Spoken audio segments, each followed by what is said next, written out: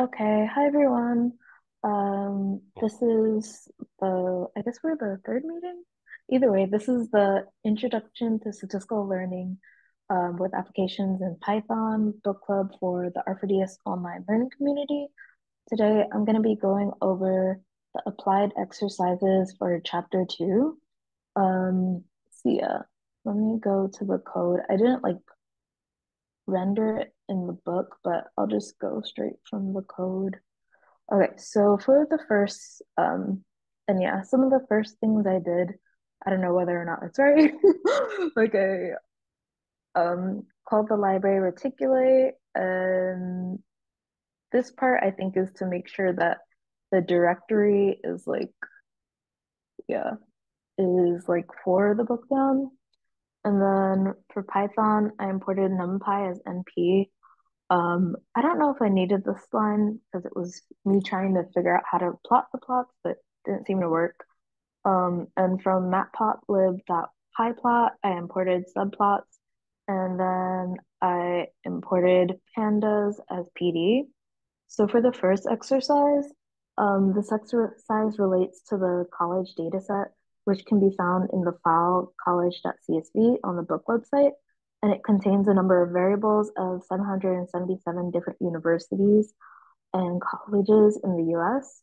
And as far as finding that data, so you would go to the book's website where the home is statlearning.com. And then if you go to resources for ISLP Python, then they have like all the data sets. And you could download them as like either the CSV or .dat or .data, I guess, or they also have zip files. Um, and let me see what else. Number 7.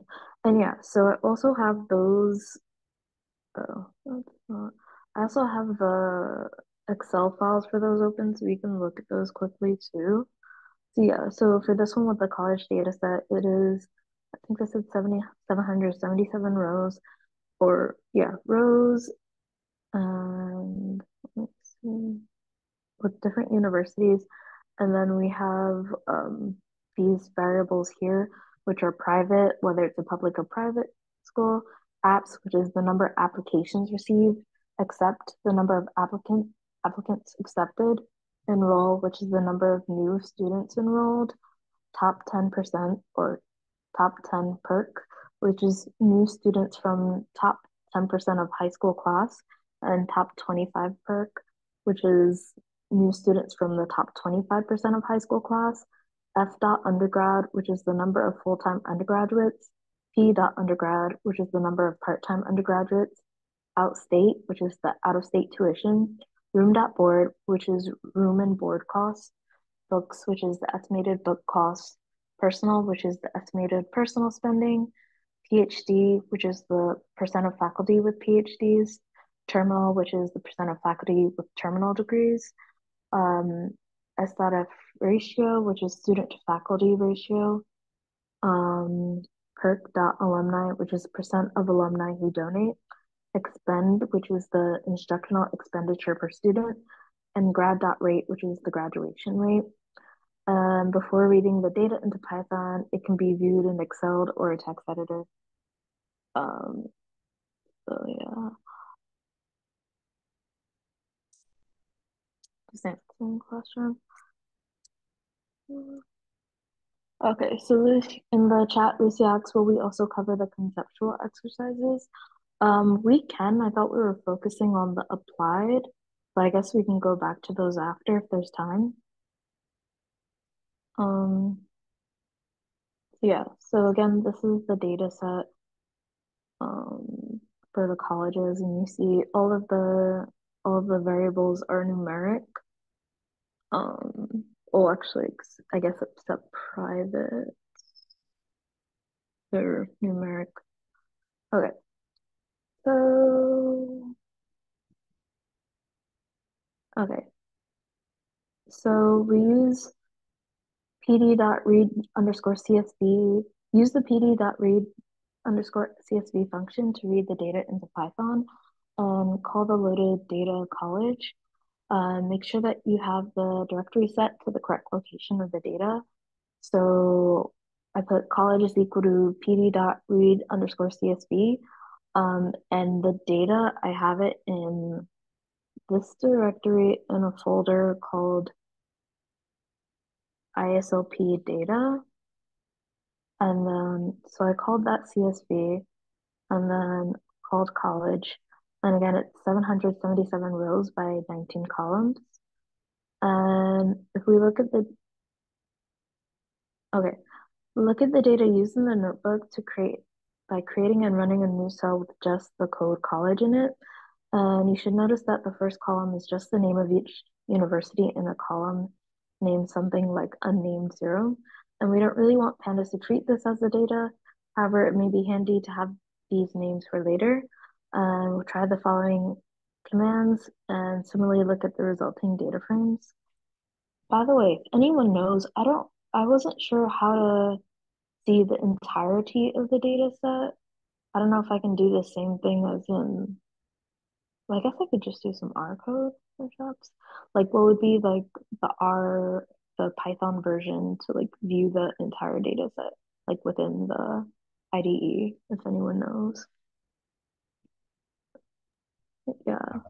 Lydia, this is Ricardo. Yes, there is an option Mm. for uh, I had to look it up, but there's an option for telling telling the Jupyter notebook, at least Mm. in the Jupyter notebook, telling it, yeah, that's the one. That's Ulam is telling it. To Okay. control the maximum rows display and also the maximum columns too. Okay. Okay, but that's the one in the chat that Okay. And I is, could just, yeah. let me see. Can I just put it at the top and it'll run for all of it, or do I need to do it for each thing? Yeah, usually you do it, when you are importing the libraries, you Mhm. set up, some of the parameters if you want warnings, etc. Yeah. Mm. Okay. Let's see.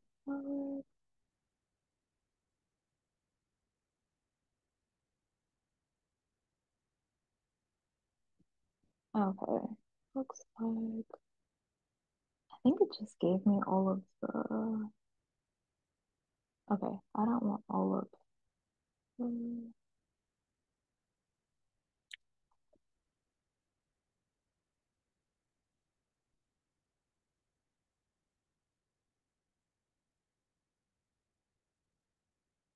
Let's see. Okay, that did not do what I thought it would do. I'm not sure that's working how I thought it would. It's because you already ran it once in the kernel, so for this one, that's how it's going to remember it. Yeah, you will have to restart the kernel, to get the new settings. What does that mean? I don't know. I've never used Reticulate before. Is like, Okay. how Are do I you reset the kernel? and yeah, you have to restart, the session. Okay, so like exit the book, exit the project. I think it's in session. You're using RStudio, right? Yeah. Yeah, session restart R.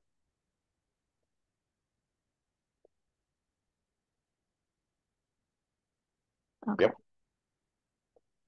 I've actually never used that before, so thank Yeah, you. when you're using a Jupyter notebook, you Hmm. do just restart. There's a button there. Okay. Okay, cool.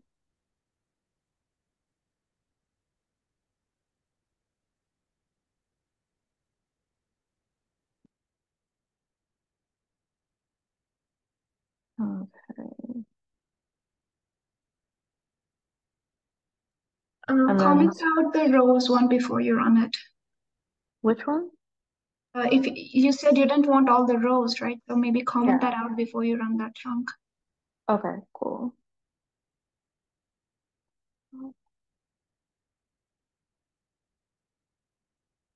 Okay, now it shows me everything. Okay, cool. Okay, yeah, so there it shows me all the columns where it's private apps except enroll. perfect. Thank you. Okay, yeah, so it shows me the 19 columns. Let me see. Yeah, this first one unnamed is the universities. Okay, cool. Okay, so look at the data, use the notebook. Let's see, we really don't plan to treat this as data. However, it might be handy to have the names after. So we'll try the following commands to similarly look at the resulting data sets. Let me run this one. Okay, so this one where it's index equal to column 0. And then, so that one pretty much looks the same where it's, oh no, it's not the same. It only specifies Yeah, what 8 you're saying columns. there in that first, instruction is Mm-hmm. that the column 0, which is the first Mm-hmm. column, really. Okay, Yeah. in Python, everything starts with 0. Yeah. 0 base, yeah. So what you're saying is that that's going to be the index for Yeah. your rows. Okay, Mm-hmm. and you always in the pandas data frame, you always need an index. Mm-hmm. Usually when you don't do anything, it will get you, the numeric, index. But there you're saying that index, the column 0 is going to be your index. In this case, Mm-hmm. that's college, the college name. Mm-hmm. Meaning index meaning it doesn't like count it, you're saying. It's a let's say that it's like a phantom column. Okay. Okay. That works. Yeah, Yeah. it's a phantom column that you Okay. always need an index. If you Yeah. go in deep about how this panda data frame is structured, Yeah. uh, it says that that there's always an index. Mm. You can set the index, or it's going to be given to you. Okay, one way or Yeah. the other, you have to have an index. Okay. Yeah. For Yeah. example, So yeah, you can check this later. mhm. But if you do, let's say, I think it's college, right? The Mhm. name of the data frame, college 2. Yeah. And then you Yeah. say dot reset index. Mm. Okay. What it's going to do Mhm. is that index that you have, as Yeah. college is going to be converted to a column. And then you're going to have a Mhm. numeric index. Okay. Mm. So Okay. you can manipulate because indices are useful, especially when you are merging Mm. different data frames. Mm. Index are useful for that. Okay. Mm. Okay. Cool. Thank you. Yeah, just learning new stuff with Python. Yeah, I'm still very new to Python. So I Yeah, figured chapter 2 is probably the easiest to do right. later on. Yeah, still not easy, but easiest for me to Charlie, present. but try later. Okay, try college Yeah. 2 or whatever college you have in the data frame. Try dot reset index. Mm. Okay, and you Mm-hmm. will convert that index. You will convert to a column, and then you'll get your Mm. numeric index. Yeah. Okay. Cool. Mm. So, yeah. So then they have the other one, which is college 3, which is equal to college dot rename, um, where unnamed. Yeah, honestly, it's very hard for me to explain any of this with not understanding Python. But that's what that one looks like. And then it has the 19 columns. So I'm guessing, like, is this one meaning that it didn't, like, it gave me an index, you're kind of saying? Like that extra column? Correct. Yeah, because Okay. there you are naming that on name 0 as a column. Yeah. You are Mm, renaming it as college. And because mm, that's a column, then you're going to get a numeric index. The mm. same thing is going to Okay. happen if you try reset index. The same thing. Yeah. Okay. Cool. And then this one. And then this one again has the 18 rows. And yeah, so we renamed. So they did, so this one they set the index and then instead of it being unnamed, they named it college, if I'm getting it right. Correct. I believe. Yeah. Okay, they are, sweet. you're setting the index as college, but also you're naming the index too. Oh, okay. Okay, Very, remember very the cool. index underscore column equals 0. You didn't name the index. Okay. Very cool. Thank you so much. Yeah. Okay. Thank you. And then, okay, so this has used the first column in the file as an index for the data frame. And this means that Pandas has given each row a name corresponding to the appropriate university. And now you should see that the first data file column is private. Um, Note that the names of the colleges appear on the left of the table. And we also introduced a new Python object above a dictionary, which is specified by key what was it, comma value pairs, and keep your modified version of the data with the following, where it's college is equal to college3, and that one's just defining it versus showing it. But actually, let me show college. Yeah, so now the original college we called in the very first one is now like it looks different because we're setting it equal to college3. And then the next one is to use the describe method to produce a numerical summary of the variables in the data set. So when I do college describe, it gives us like the count, mean, standard deviation, min, interquartile range, and max of each of the variables. Okay. And then, so this part I could not do. I had no idea how to get the plots to actually plot. And I'm pretty sure I have the code wrong in general. But like even when I was trying the examples from the labs, like which actually has the data properly, I'm assuming, it just won't like, oh, and I added that. It won't show, so I'm not sure what the what is going on. Even like, let me see.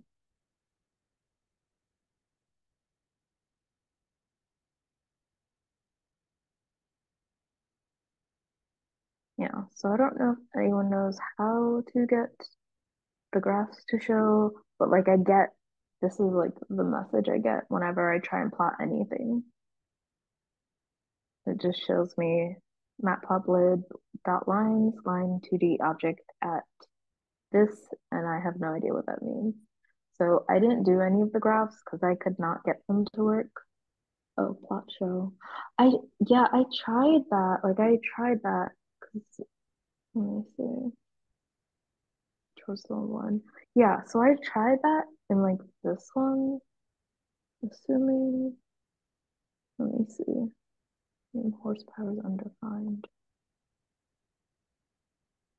Data. I'm pretty sure I loaded all of that.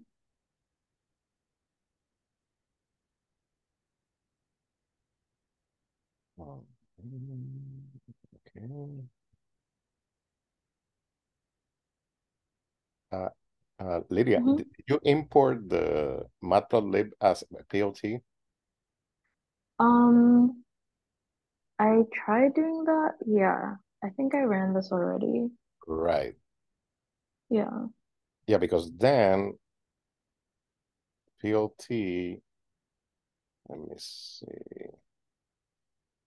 Yeah. Yeah, I was trying it earlier. I don't know. Yeah, because you're using subplot, to try to get different plots in the same screen. Yeah. For the most part, this is, yeah. I made minor changes, but this is the lab straight out of like what they provided. Right. Okay, but if you're plotting here, you're plotting horsepower as X, right? And MPG as Y. And then you're getting the observations, the styling as O. So probably what you need is really PLT. Instead of the subplots, just try to comment that. Let's try that. Okay, comment that. And then change X to PLT.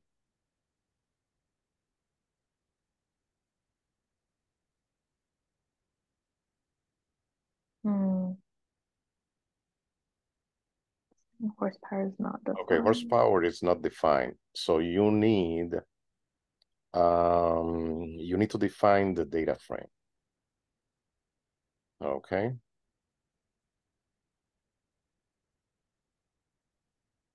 Should it not be this, or do I have to But put it? isn't it already as data? Sorry. So in the plotting, can we just give the data set as auto, X and Y as horsepower and MPG?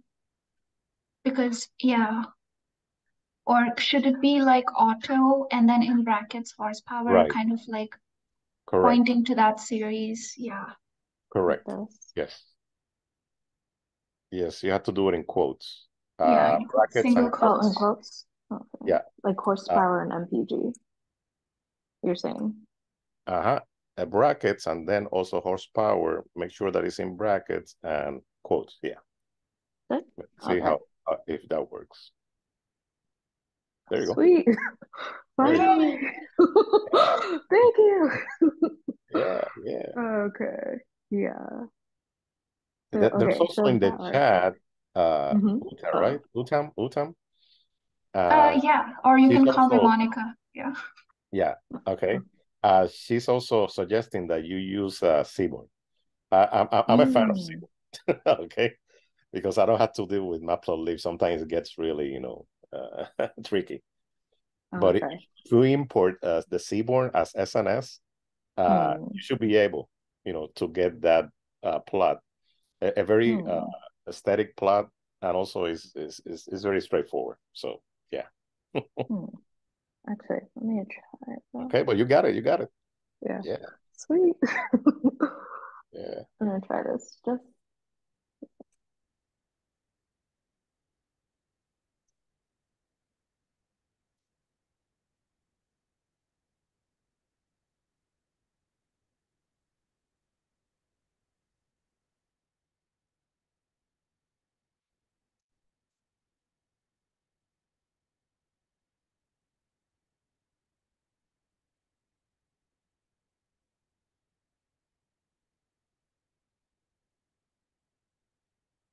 yeah, apologies for not having finished this before.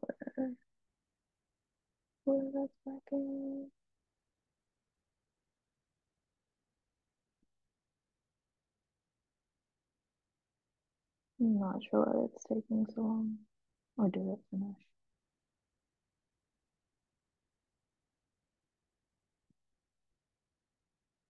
Yeah, it's waiting for that one.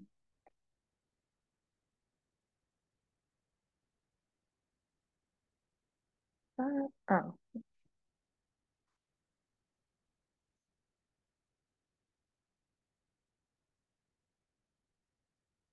So that one didn't. And then do I do the same plot from before?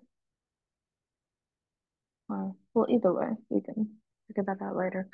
But yeah, so I don't know if,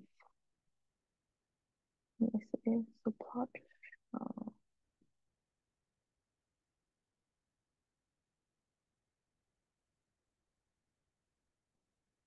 I'm assuming I comment that out.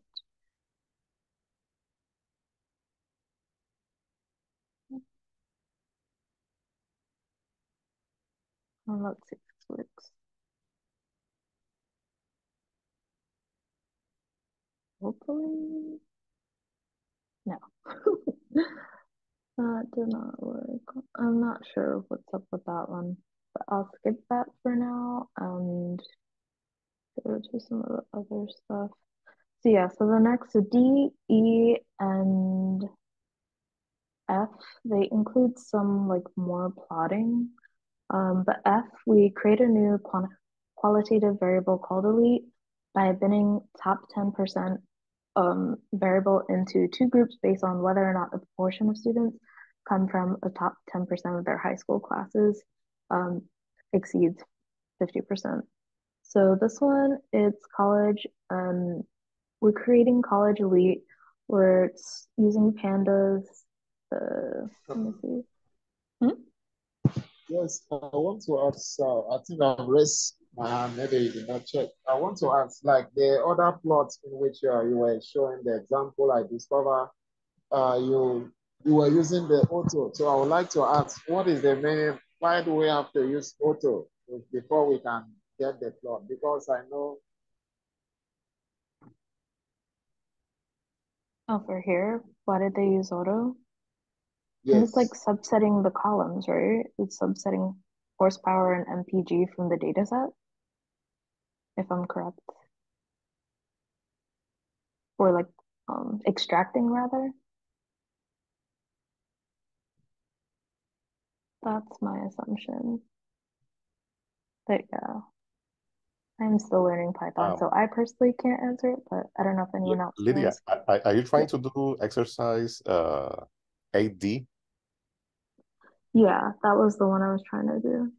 Okay, check because the instruction here is PD dot plotting. So it comes from Oh, Panda. okay. The function comes from Panda. Okay. Uh-huh. Uh-huh. Yeah, Hopefully. you got the autocomplete. Oh, I didn't even see it. It came up. Yeah. Okay. Scatter Well, I need matrix. this. Okay, PD square matrix. Do I need to Let me do I check need to do plot show? let me check that function because it's kind of new to me. PD PD plotting. plotting Okay. scatter Okay, so it seems matrix. like color. Lucia put something in the chat. It seems like I don't need to have each of them. Okay. That function, what it's going to give you is a pair plot. Okay. So the way you have to do it is, okay, let me see the F. College. Yep. I'm gonna try what Double Lucia has in brackets. the Yeah. chat. See Oops, that's see not if a it works. bracket. Okay. Yeah. And then should I get rid of the last thing, the O, or do I need that? Yeah, you can do that. Wait, what am I missing? Okay, you have an extra bracket after apps that you have to get rid of it. Oh, sorry. I didn't Yep. realize that. Okay. And yeah, Ah. get rid of the O. Oh, okay, cool. Yeah. Okay. Yeah. Hmm. You can So try with double parentheses. brackets to see if it works. I think you don't Oh, need it. the double bracket. That's Yeah, what. just Okay, I got rid try of it. one of the brackets. Try it. Yeah. No. Should I do plot show? Mm, you're not supposed to, but go ahead. Yeah, that doesn't Yeah. do No. anything. Mm, let me see. Lucio, did you call anything else like to make the plot show? Or like Not really, only line 98. I didn't run it in a Quarto notebook, just in a Jupyter one, and from that line alone, it produced the graph. The per plot? yeah. Yeah. Okay. Yeah. Yeah. Because what I'm seeing is that it just has the data frame. The arguments are the data frame. And the other argument is alpha, but it's the opacity. Okay. That should work. Yeah. Go ahead. Go ahead. It's not working for me. I don't know, it just gives me the array.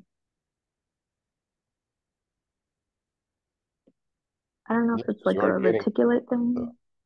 you're getting all the parameters there. Yeah. Let me see.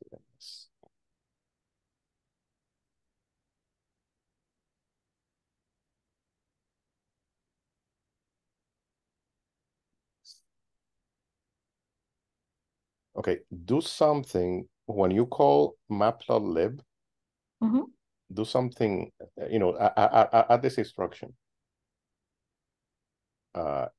In the cell that you are calling matplotlib, yeah, just uncommented. And then after that, add the sign of percent matplotlib.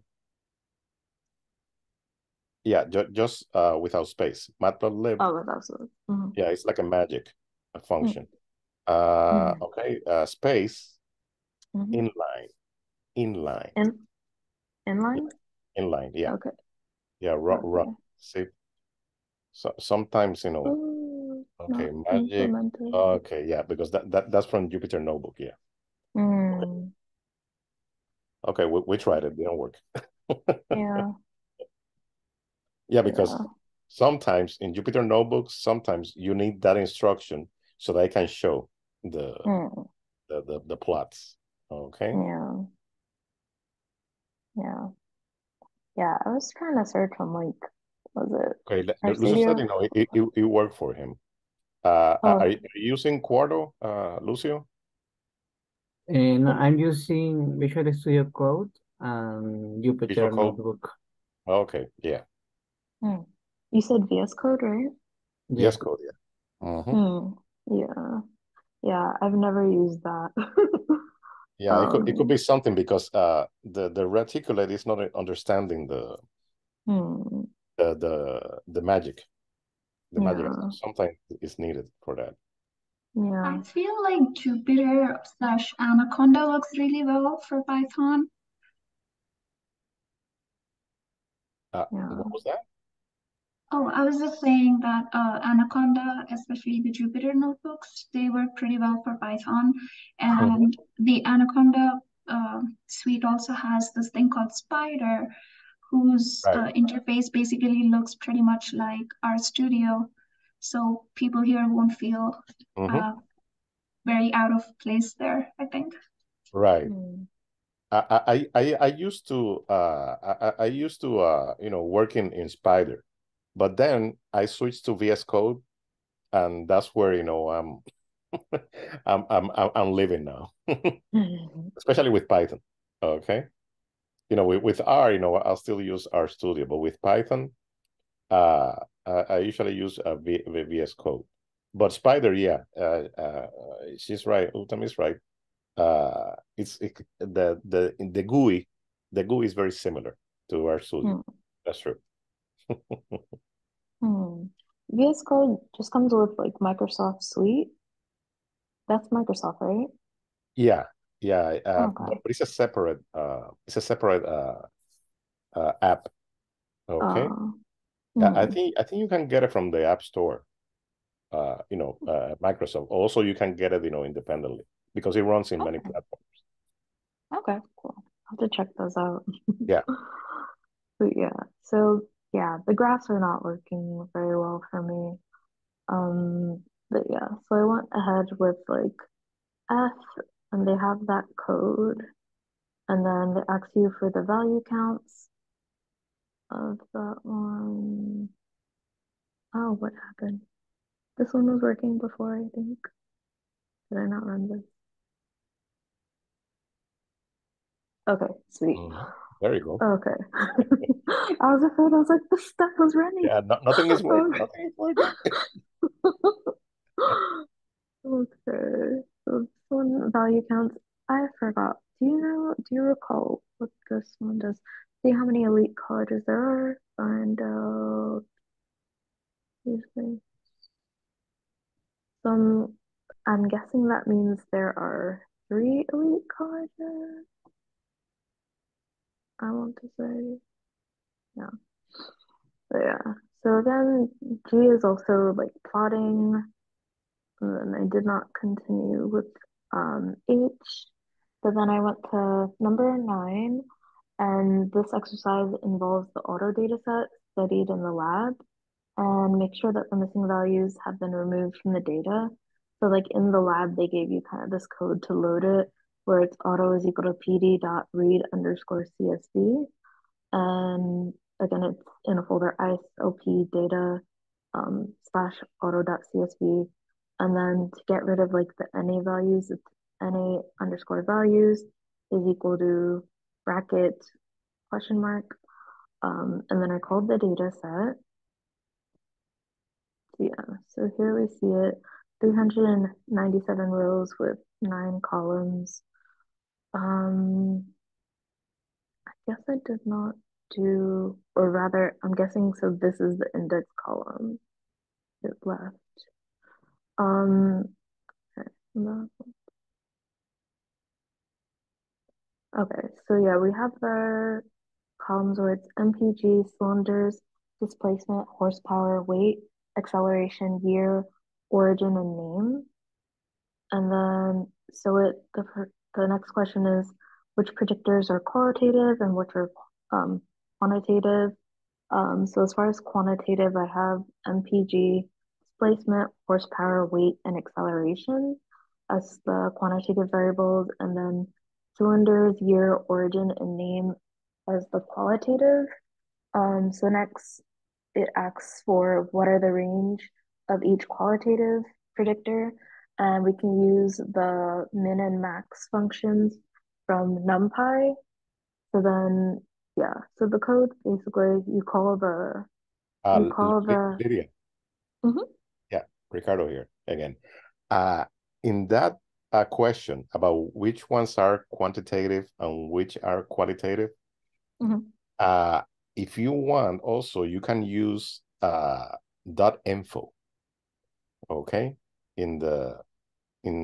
after the data frame. Oh. .info parentheses. Yes. Check it out. Okay. I think. Okay, so the it's going float to be the type. Yeah, it's going to be the type. So sometimes, because you are saying that some of them are qualitative, right? Okay, you have to make sure that the qualitative have the right type. So for example, right now, name is the only one. But maybe, some other, could be the type could be qualitative. For example, cylinders could be also qualitative too, because cylinders is kind of a label, right? 4 cylinders, 6 cylinders, 8 cylinders. So that could also be a potential qualitative. So, but at least, what you're saying there is that those are the ones that are read from the read underscore CSV. Those are the ones that the pandas is, giving you the default type. Okay. But it's very useful to try to check, if the types are correct. Because if the types are not correct, then the functions are not going to work properly. Okay. Yeah. So then say I wanted to set cylinders, year, and origin to an object. Right. How would I necessarily do that? Okay. Open another cell, right?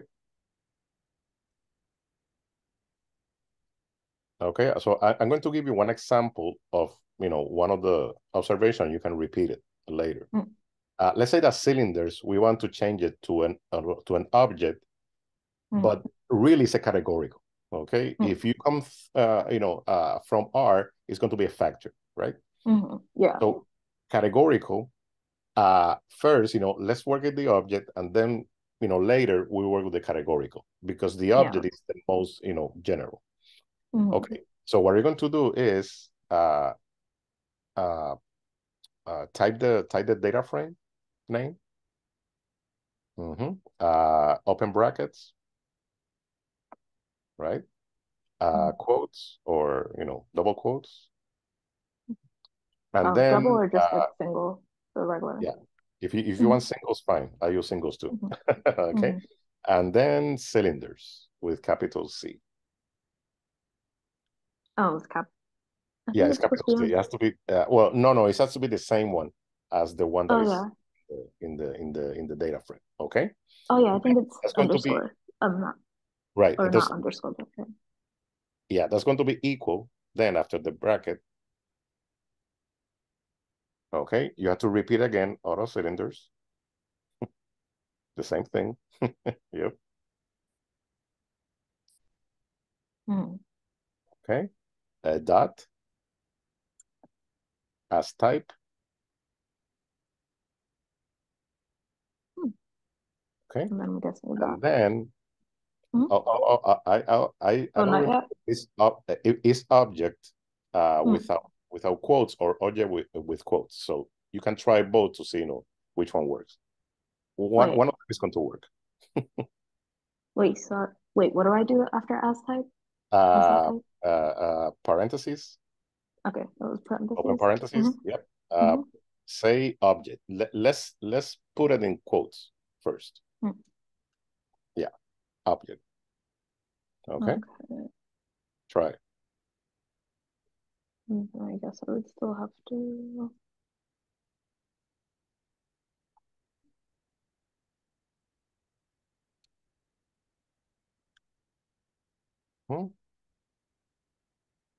Okay, so now sweet. you have it. That works. Also, you can run .info again, and you'll see that it will change the data type. Okay. Yeah. And that's the easiest way to do it. The only thing that if you have a lot of them, okay, that you want to change, is going to be a little bit, cumbersome, the quoting.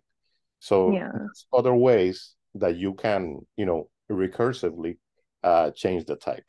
Okay, but we'll discuss it. We'll have time to discuss all that. Thank you so much. Yeah. So then for B, it asks what the range of each of the quantitative predictors are, and using the min and max function from NumPy. So basically for each of them, it's kind of going to be call the data frame auto, and then in brackets, you have like the variable name dot either min or max.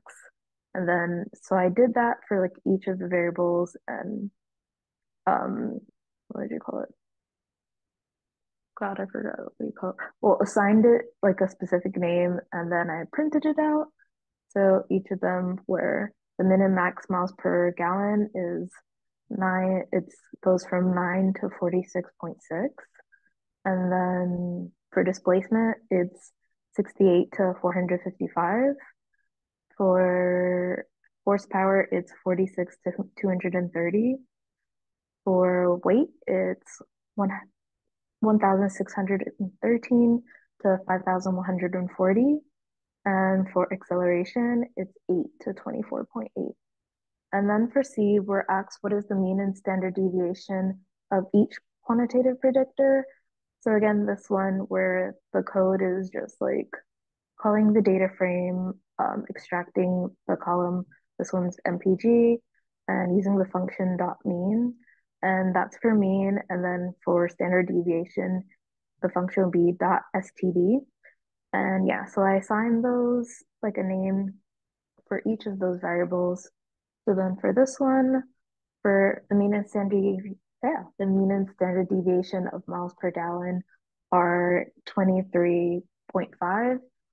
Well, 23.5 is the mean, and then the standard deviation will be like 7.8. And then, so basically I did that for the rest of them, where for displacement, the mean is 193.5, and the standard deviation is 104.4. And then for horsepower, the mean is 104.5, and the standard deviation is 38.5. And for the weight, the mean is 2,970.3, and the standard deviation is 847.9. And then for acceleration, the mean is 15.6, and the standard deviation is 2.8, basically. And so for this one, for part D, I was not sure how to subset the data. So I would need help with that. But then I have it set up as far as reading, like being able to say what the range, mean, and standard deviation are. So yeah, for this one, they want you to remove the 10th through the 85th observation and find the range, mean, and standard deviation for the quantitative predictors. I don't know. I know, Lucio, you said you have the code for that one. Do you know like how it would subset, or anyone, how it would subset the data to remove the 10th through 85th observation? I had used this one over here in the chat for Oh, it's there. after dropping, but then I was looking at like a solution book of another person, and there is a more, I don't know if to say elegant, but maybe let's convert some on the syntax way to do it. And looking at, I'm going to look it right now, and I will pass it on. But that was the way that I did it. Yeah, because like looking at the book or like the labs, I'm wondering if they wanted me to do like there was like the whole idea of like indexing and like slicing, but yeah, I couldn't fully wrap my head around it quite. I'm not the best programmer, I will say. I studied statistics, not computer science. But yeah, but I could try. Would you suggest trying this, or do you have if you have the other code, I can run that. Okay. Okay, that's the other one that I found. Okay. And I also share the page. Okay. Index. Okay, so this would be I do okay, let me try this.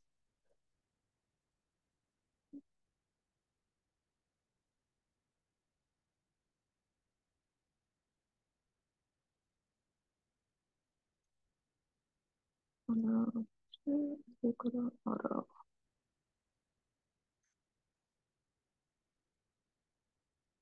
Oh, that did not it did not like that. Oh, let's see. I'm guessing it should be.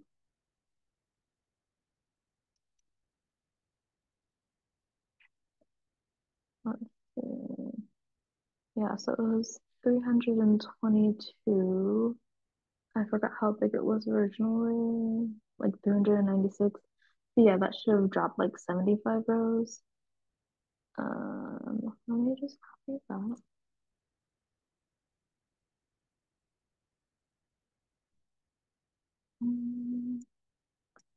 Oh, not what I wanted to do.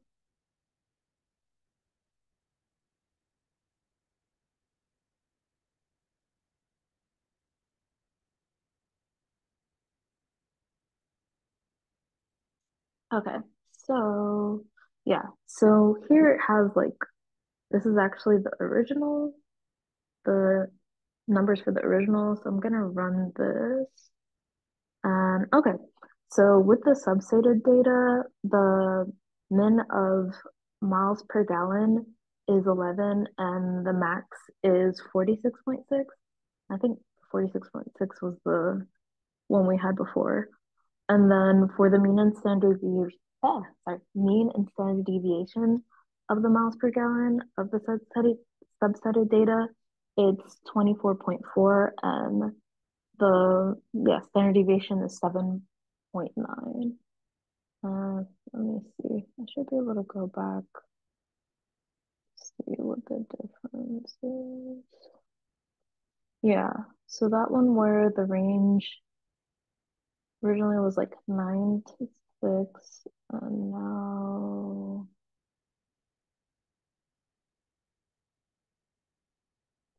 yeah, so it went from 11 to 46.6. And yeah, so it changed that one as well. Changed standard deviation and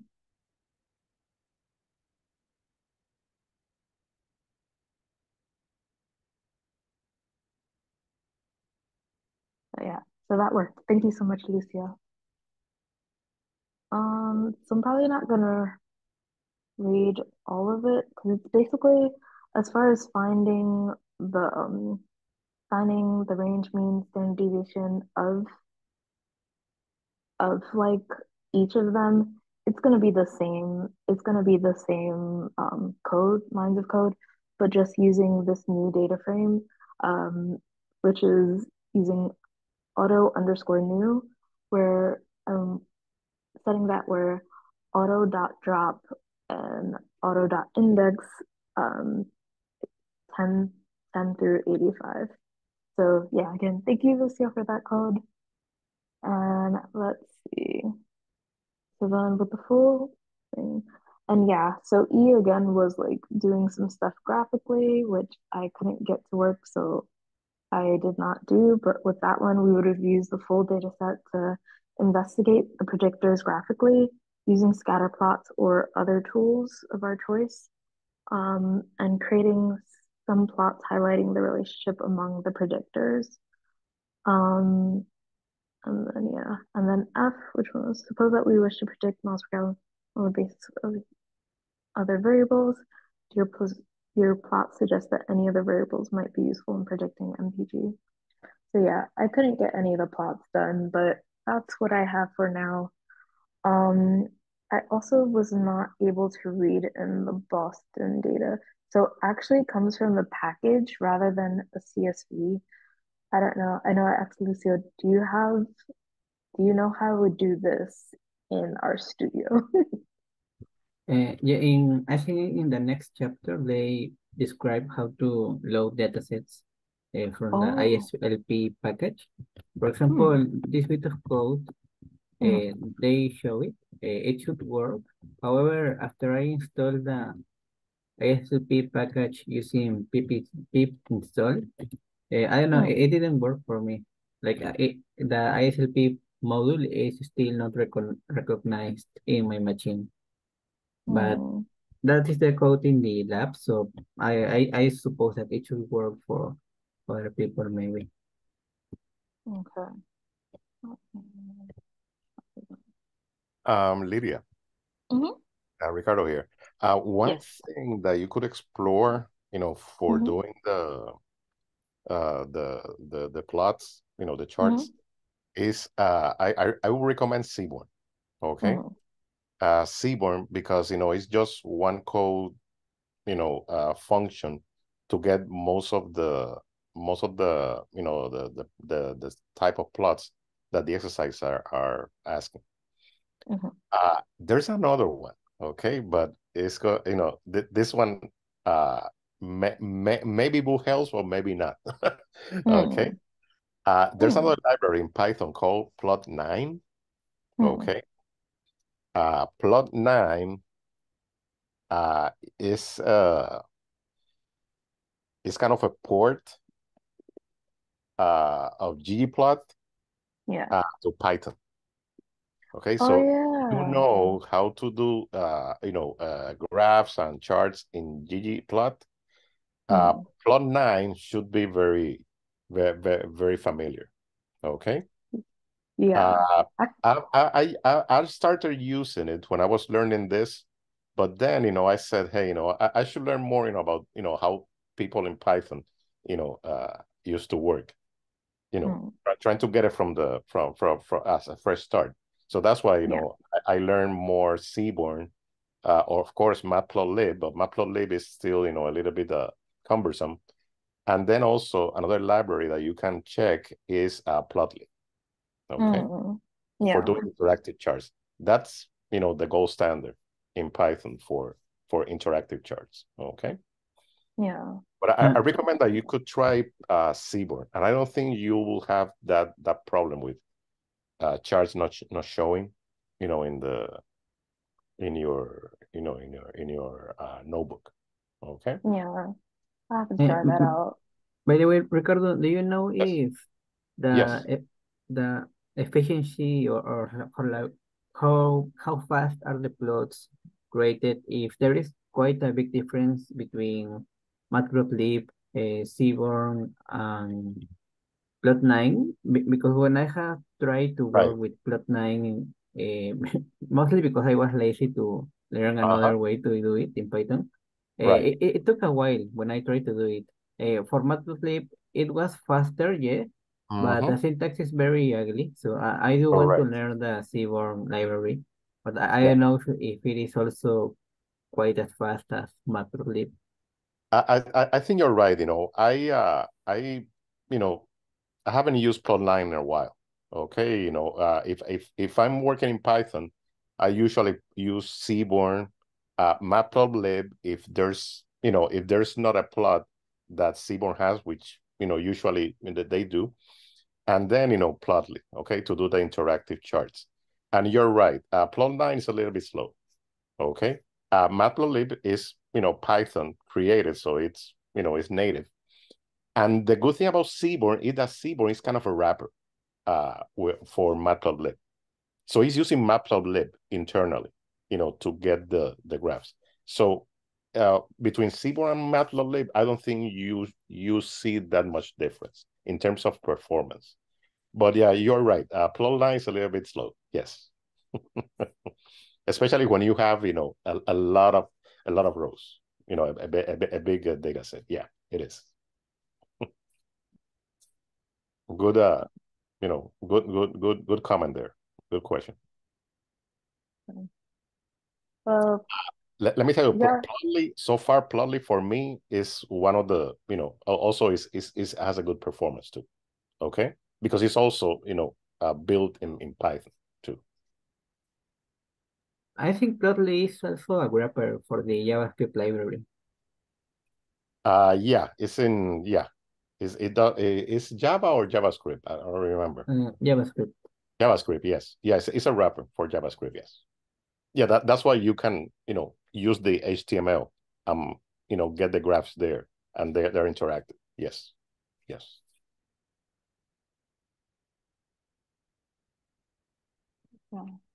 Yeah, I'm definitely gonna look into Seaborn. I did like a 1 hour, well, I attended like a 1 hour webinar. It wasn't like you do things along, but yeah, I'm gonna look into it. I like database, so I'll definitely look into that more. But yeah, so I guess that's it for today. I can like continue working on these, and if we have extra time next week, maybe I can go over them. But either way, I'm gonna send what I have to the repo, so you guys can look it over. But yeah, thanks guys. I appreciate all of your help. Yeah, thank you. Thank you, Ricardo. I also learned a lot Yeah, about Python in this. Oh yeah. We're always learning something new, with Python. yeah, Yeah, and R too. yeah. No, All but right. great, great exposition and great effort, Lydia. Don't Thank you so much. yeah, don't feel that things didn't happen. Usually, Yeah, I learn more from the mistakes and some of the obstacles that we encounter than when everything goes right. Okay, so yeah. yeah. Yeah, thanks. Thanks, guys. Okay, I'll see you next week. All right. sure. Bye.